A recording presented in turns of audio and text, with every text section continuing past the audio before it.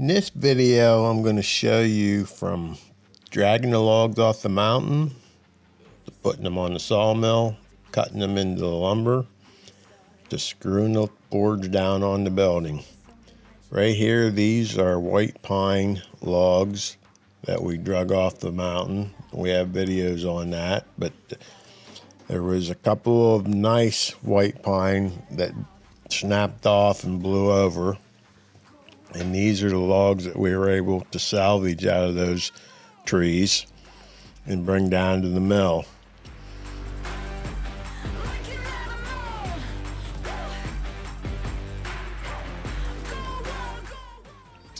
You can barely see the tractor down there. It's the red if you look real close, but that's how far that we winched these logs down off the side hill. Tractor's sitting down there on the road, and we snake that rope up through the side hill and grab a hold of these logs, and that Norwood hydraulic winch is able to pull them right down through there without too much problem at all.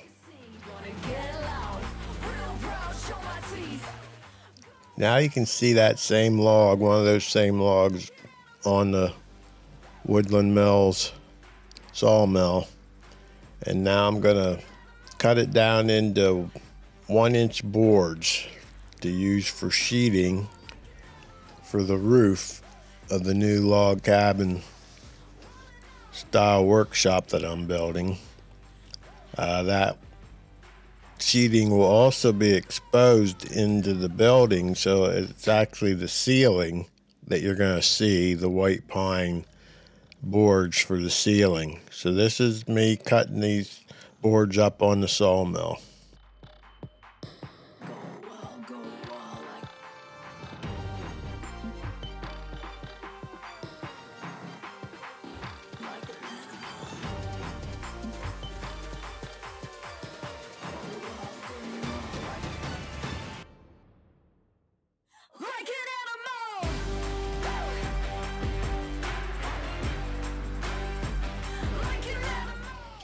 Take these slabs off first, off the log, and then set them aside, and then you'll see here later where I'll cut the live edge off of them and get boards out of them too.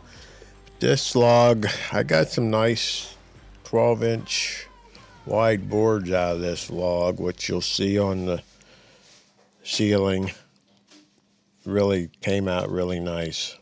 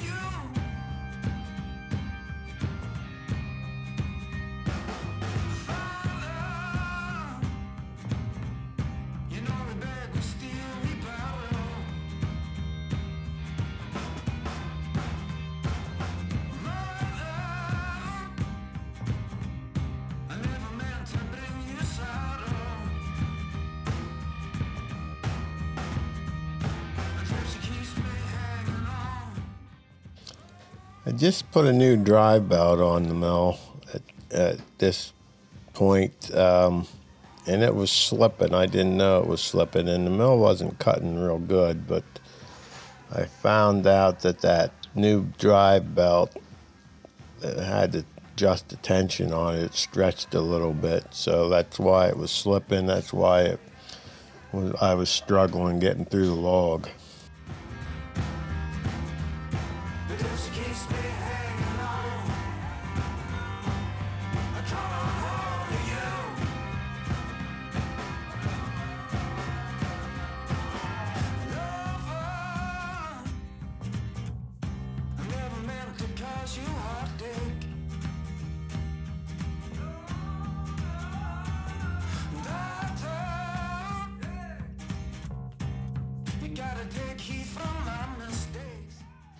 Now we're putting the slabs back on the mill and cutting the live edges off of them, getting as wide a board as we can get out of those slabs that we initially took off the log. You see, we just keep I guess that looks like about a 3-inch thick cant on there, so that we can dog these slabs tight against it, and then cut off the edges of them.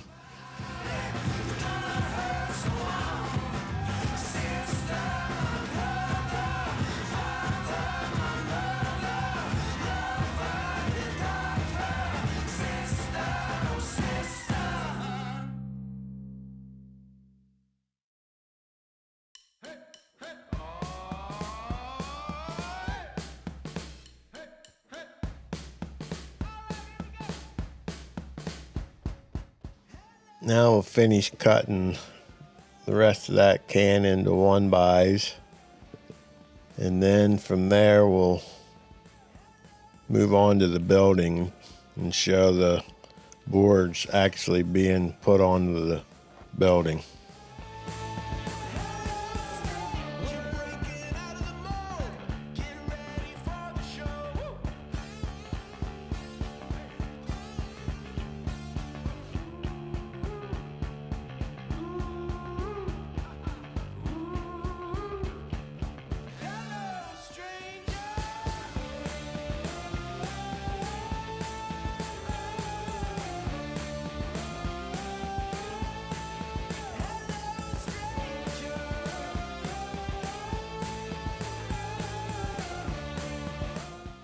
So this is a look at what the one side looked like after it was on from underneath. And that's the white pine that was just cut on the mill up there. All different widths, from 12 inches. I think there's a couple 16 inches up there. There's some 8 inches, 10 inches. And then this is putting that side on. So that pile of lumber you see down there at the bottom to your left, what I did was I cut that white pine, stacked it to dry a little bit while I was cutting the rest of this building. Then I brought it all up here to the building and sized it up in piles according to the width of the board. And if you watch the other video where I explained this, I took each one of those boards and used a sander and sanded one side of them, the side that's going to be shown down for the ceiling, just to shine it up a little bit and get the knots shined up, so that when I put a finish on them, they'll really show through. And now I'm putting them on. I put them on with screws. Everything I do with this building, I use screws, because the lumber's rough lumber. Some of it probably still classifies as green. Most of it probably still classifies as green. So I use screws and timber locks to fasten everything, to keep things from pulling when it shrinks, when it dries out a little bit.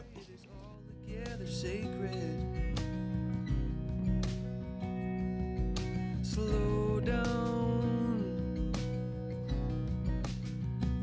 and listen for a heartbeat, with everything in motion. Oh, here now, see the beauty that's woven in every single moment. La da da da da da, la da da da da da da.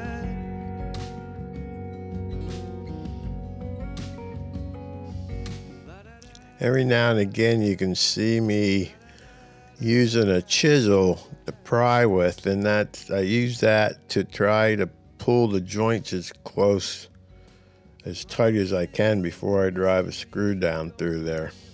What you wear or eat, just stop and smell the roses. Nothing here is guaranteed, but the love surrounding you and me will hold us together. Slow down and listen for a heartbeat, with everything in motion. Oh, here now, see the beauty that is woven in every single moment.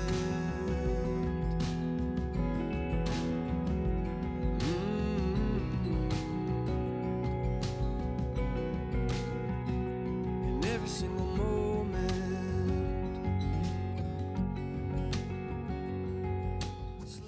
There's a lot up and down the ladder for this job when you're trying to do it by yourself, but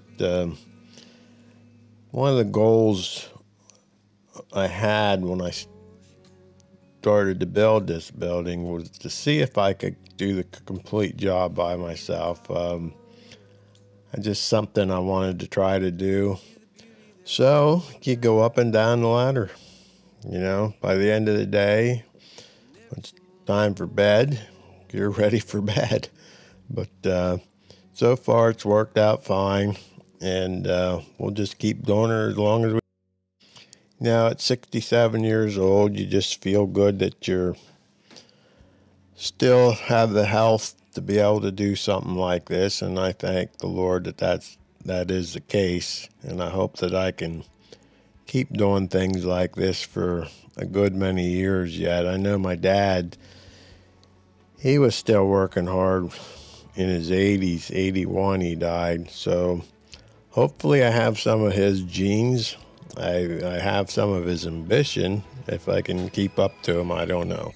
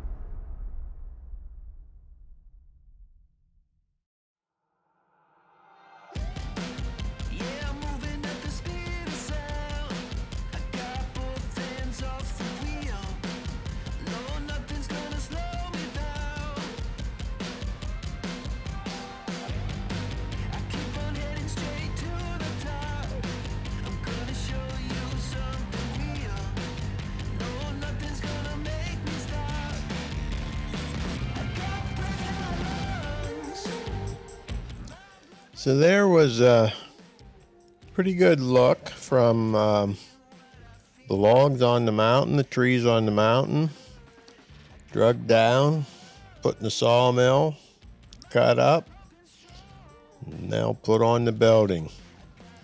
Can't get any better than that, being able to cut your own lumber, build the building out of something you brought off the mountain.